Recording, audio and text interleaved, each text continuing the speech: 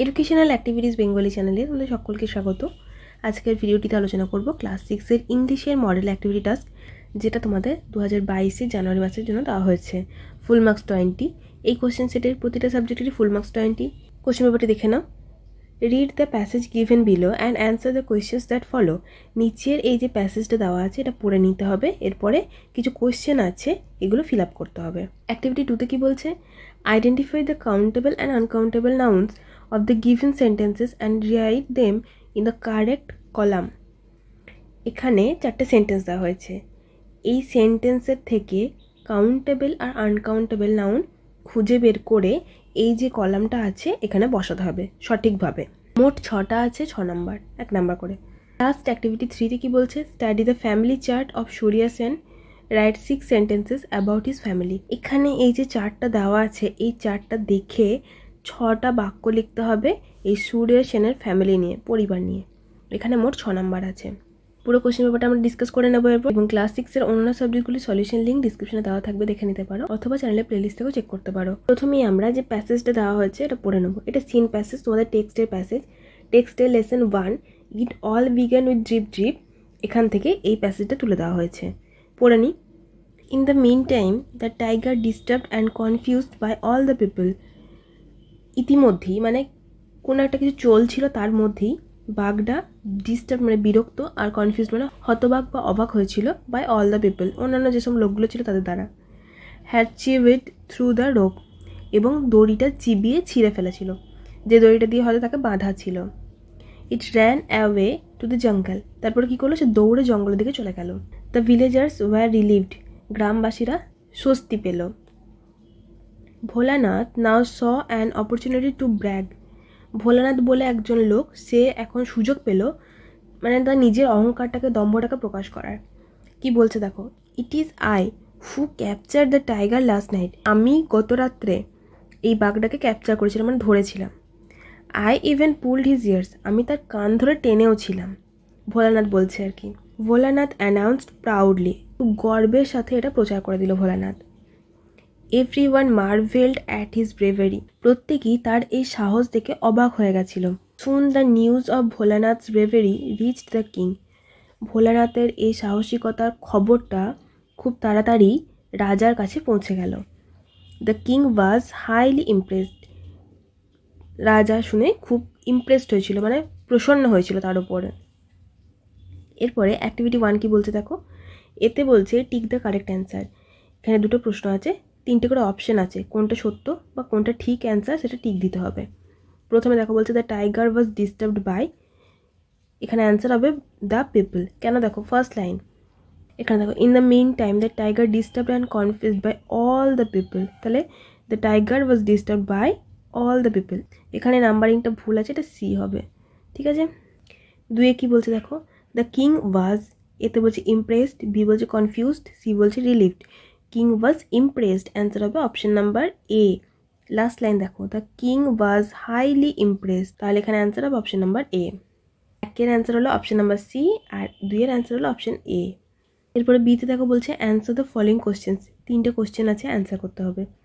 প্রথম, how did the tiger escape, বাঘটা কীভাবে ছাড়া পেয়েছিল? অ্যান্সারটা আমি এখান থেকে লিখেছি, the tiger disturbed and confused by all the people had চিভড through the rope and ran away to the jungle. এই অবধি দেখে নাও। The tiger disturbed and confused by all the people had চিভড through the rope and ran away to the jungle. 2 দেখো, why were the people relieved, লোকজন কেন স্বস্তি পেয়েছিল? The people were relieved because the tiger ran away to the jungle, বাঘটা যেহেতু জঙ্গলের দিকে চলে গেছিলো সেজন্য লোকগুলো স্বস্তি পেয়েছিল। এখানটা দেখো, ইট ran away to the jungle, ইট মানে এখানে বাঘটা। দ্য ভিলেজার্স ওয়ার রিলিভড, গ্রামবাসীরা স্বস্তি পেয়েছিল। 3 number, what did Bholanath brag, Bholanath brag that he had capture the tiger last night, গত রাত্রে সে বাঘটাকে ধরেছিল। And even pulled his years, এবং তার কানও ধরে টেনেছিল। Activity 1 complete. এবার অ্যাক্টিভিটি 2, এখানে কি বলেছিল না, এই সেন্টেন্সে কাউন্টেবল নাউন আনকাউন্টেবল নাউন খুঁজে নিয়ে এই কলামটা ফিল আপ করতে হবে। প্রথম সেন্টেন্স দেখো, water the plants everyday, water R plants দুটো নাউন আছে। ওয়াটার এটা তো গোনা সম্ভব না, তার মানে কি এটা আনকাউন্টেবল, তাহলে আনকাউন্টেবলের ঘরে লিখলাম। আর প্ল্যান্ট গাছ গোনা সম্ভব, লেখে লিখলাম কাউন্টেবলের ঘরে। 2 নম্বর, can you give me some salt, তুমি কি আমাকে একটু নুন দিতে পারো বা লবণ দিতে পারো? তাহলে এখানে নাউন কোনটা? সল্ট। এটা তো গোনা সম্ভব নয়, নুন কখনো গোনা সম্ভব না, তাহলে কি আনকাউন্টেবলের ঘরে লিখবো। 3, I sat on the chair, noun কোনটা? চেয়ার। এটা কি নাউন? কাউন্টেবল নাউন, কারণ চেয়ার আমরা গুনতে পারি, তাহলে এটা কাউন্টেবলের ঘরে লিখলাম।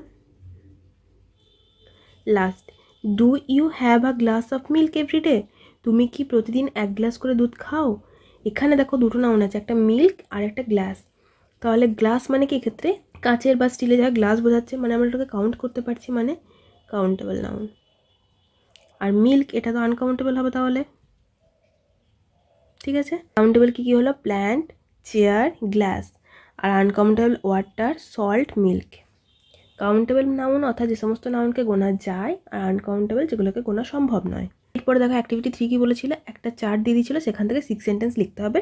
এখানে যে ছেলেটার নাম দিয়েছে সূর্য সেন, তাহলে দেখো বলেছে অশোক সেন গ্র্যান্ডফাদার, অনিতা সেন গ্র্যান্ডমাদার, মানে এই যে ছেলেটা সূর্য সেন এর দাদু ঠাকুমার নাম বলেছে। এরপরে বলেছে অমিত সেন ফাদার, মানে বাবার নাম অমিত সেন, মা হলেন স্মিতা সেন, আর আঙ্কেল সুমিত সেন, ঠিক আছে। দিয়েছি 6 সেন্টেন্সেস অ্যাবাউট সূর্যাস ফ্যামিলি। কীভাবে লিখেছি দেখে নাও, তোমরা নিজের মতো করেও লিখতে পারো। প্রথম সেন্টেন্স লিখেছি, Surya Sen is a student of class 6। Next, there R 6 members in his family, আমাদের যে চারটা দেওয়া আছে সেখানে তো আমরা 6টাই মেম্বার দেখেছি। Next, his grandfather Ashok Sen who is a retired school teacher, এটা আমি নিজে থেকে লিখেছি, এই যে রিটায়ার্ড স্কুল টিচারটা নিজে থেকে লিখেছি, কারণ ওখানে কোনো প্রফেশনের কথা কিছু উল্লেখ নেই কম। And grandmother Anita Sen is house wife, মানে সূর্যা বলে যেখানে যার কথা বলা হয়েছে তার দাদু অশোক সেন ছিল একজন রিটায়ার্ড স্কুল টিচার, আর গ্র্যান্ডমাদার অনিতা সেন মানে ঠাকুমা ছিলেন একজন house wife. Next, his father Amit Sen is a businessman, এখানে প্রফেশনের কথা কিছু উল্লেখ নেই, তোমরা নিজের ইচ্ছা মতো সাজিয়ে লিখতে পারো, মানে তার বাবা অমিত সেন একজন ব্যবসায়ী। And mother Smita Sen is a nurse, এবং মা স্মিতা সেন যিনি একজন nurse. His uncle Sumit Sen is a doctor, তার কাকা সুমিত সেন একজন ডাক্তার। আর লাস্ট লাইন লিখেছি, দে are very happy in their family, তারা তাদের পরিবারে খুবই সুখী বা খুশি।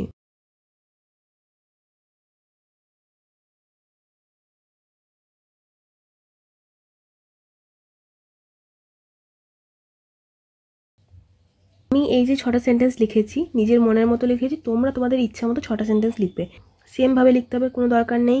বা এই যে আমি প্রফেশনগুলো উল্লেখ করেছি এটাও তাই নিজের ইচ্ছা মতো সাজিয়ে লিখবে, ঠিক আছে। যে কোনো 6টা সেন্টেন্স তোমাদের লিখতে বলেছে। আজকের ভিডিওটি এখানেই শেষ করছি, ভালো লাগে থাকলে অবশ্যই একটি লাইক করে শেয়ার করে ভিডিওটিকে, পরবর্তী ভিডিওগুলি পাওয়ার জন্য চ্যানেলটিকে সাবস্ক্রাইব করে রেখো। Thank you.